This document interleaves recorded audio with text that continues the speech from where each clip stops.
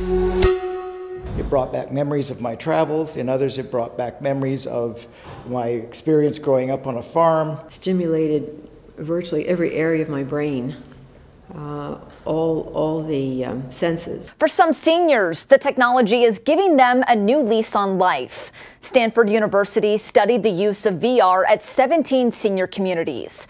They found of the 245 participants between 65 and 103 years old saw improvement in their emotions and interactions with staff.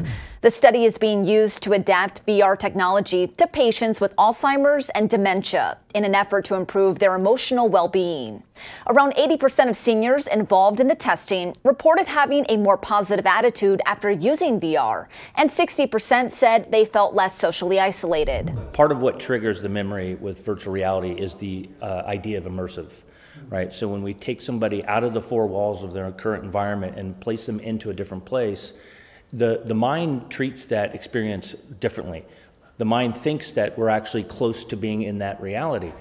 So that can bring back a tremendous amount of joy, a tremendous amount of memories. The findings come as America braces for a so-called silver tsunami, with a record 4.1 million people set to turn 65 this year.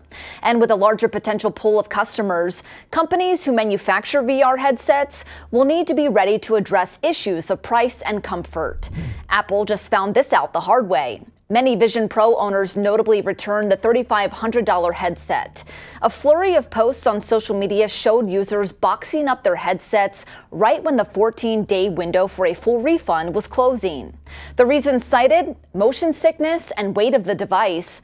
One customer even reported a burst blood vessel in his eye. Mind Immersive, which creates virtual reality headsets for seniors, says comfort is something they're working on. The company says common complaints relate to weight, heat, and nausea. So new headsets were introduced. They weigh 6 ounces, down from a pound, and have a built-in fan for cooling. Fixing these issues may allow them to reach more older adults, tapping into not just the young at heart, but also their wallets.